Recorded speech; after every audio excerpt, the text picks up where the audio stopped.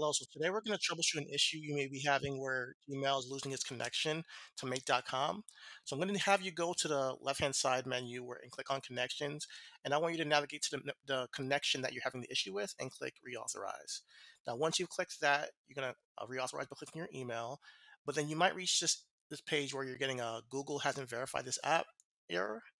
Click advanced and then click on go to internet.com unsafe. Then you're going to have to allow permissions by hitting continue twice. And once you've done that, after it's verified, you'll see a green check mark next to that connection.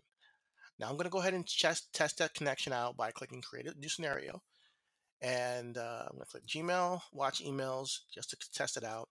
And then I'm going to choose the connection that I had the issue with and see if it connects. If it does connect, you'll see that you have 6 months to reauthorize. Now, Make does recommend you reauthorize every week, but that's up to you. And then you'll see your folders there, all your emails. Thanks for watching.